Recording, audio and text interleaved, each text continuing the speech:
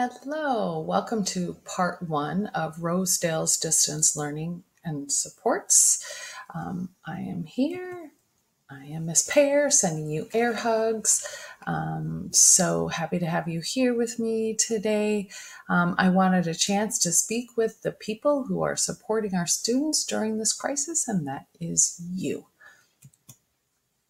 So, our distance learning expectations as a parent and guardian. That's what I want to talk to you about today. Just a really quick video so it helps you feel connected, helps me feel connected, and know that we are working together in this. So, first of all, I want to say put on your oxygen mask before assisting others. And what I mean by that is just like they say, when you're in an airplane, you got to take care of yourself before you can take care of others. And that's my message for you today. It is so important that you take care of yourself. Otherwise, things can go real bad real quickly because you get stressed and anxious and tired and frustrated. So you got to do some things to help yourself. Two things that I know that really work well for me are breathing routines and muscle relaxation. So on this video, I have two places that you can go for that help. And so one of them is a breathing routine video for you to watch. And if you watched my morning broadcast this week, I was trying to teach the kids a breathing technique that they can use to take care of, their mind so they can relax. The second video that I have there for you is a muscle relaxation video. And this one really helps me when I'm just feeling overwhelmed. And I actually use it when I go to bed at night. Because when I go to bed at night, my mind is still going, and I feel so tense. But when I do this muscle relaxation, it makes me feel better. So I've done it enough that I don't need the video, and you probably only have to watch it once. And I hope you'll take advantage of these two resources so you can take care of yourself. And, you could also make it a family affair. Have your family do both of these once a day, but it's mostly for you to take care of yourself. So what the experts say, these are just a few little things I want you to remember as you're going through your day about your kids and what you can expect. So first bullet is expect your kids to surprise you and to keep being kids. So sometimes they are going to seem so mature and get things done so easily, and you're going to be like, wow, that was great. And then the next time they're going to act like a kid, and you're going to go, what happened to that mature person that was just here an hour ago? But they're going to switch between both, and so you need to expect that. Know that you're going to get frustrated. You've already been there. I'm sure of it, because as a parent, doing schoolwork with my kids was like the worst. And it was so hard. I'm an educator, and they would balk at me when I would tell them to do something. I'd be like, but I'm an expert at this. And I'd get frustrated.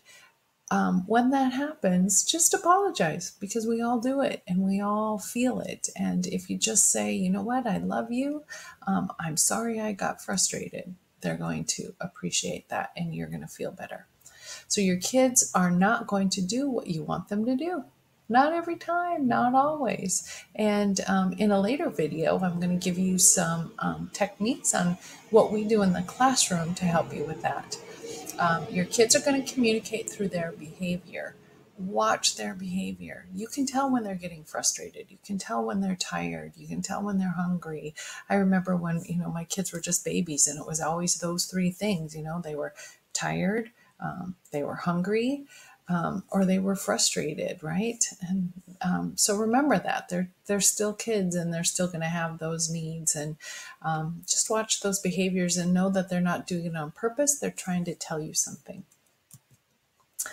Also, what experts say is try a hug first. So when you're frustrated and you're mad and you're angry, hug. say, you know what, let's just hug. And that's going to make it all feel better. I know you know that, right? But it's easy to forget when you're in the heat of the moment. Keep moving your bodies. That was another thing in my video to the kids this week was you got to stay active. You got to do something. You got to get outside. Doing a little circuit training for fun is so easy to do, and it doesn't have to be as extravagant as you know what I did for the kids, but it was just an example. Get your bodies moving, and laughter is really the best medicine, right? If you're getting frustrated, just find a way to laugh, and even laugh at mistakes and laugh at the anger. Like, wait, laughter. Seek out a joke. Watch a funny video. So let go of your expectations.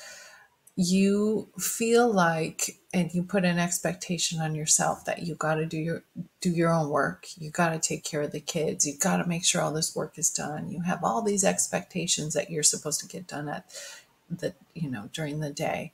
Well, get rid of those. You only can do what you can do, and that is the best you can do, and that's all we want. Please don't feel like every assignment has to be done, and if it's not, your kid's going to fail. That is not what this is about. This distance learning is so we can keep them on track, but it's just meant to keep them on track so they don't get too far behind, right? Just if we can keep them where they are, we're doing okay. And they're going to be okay. We're going to get through this, and the kids are going to be just fine after it, right? I was reading an article about how these types of things, we worry so much about their loss of learning, but kids pick up things easily, and they're going to pick up right where we left off. So don't stress yourself out about getting everything done. Just do what you can. And last one here is predictability is key. So in the next video that you're going to see from me, we're going to talk about routines and schedules. And that's what the kids need. And they need the day to be predictable. And you need the day to be predictable. So remember that. Okay. If you like some of this information, you'll see there's a site that you can click on for the full article where this information came from. Okay. And lastly, you are enough. We know you are doing your best, and that is enough. And you are enough. And just show love, compassion, have some grace for yourself, for your kids, for your family. And we will get through this together. Don't you worry. And we are going to be okay. So I am planning on doing more of these videos, and so look for them to come. But I just wanted to let you know that you're doing a great job. We really appreciate your support, and whatever you're doing is enough. Take care.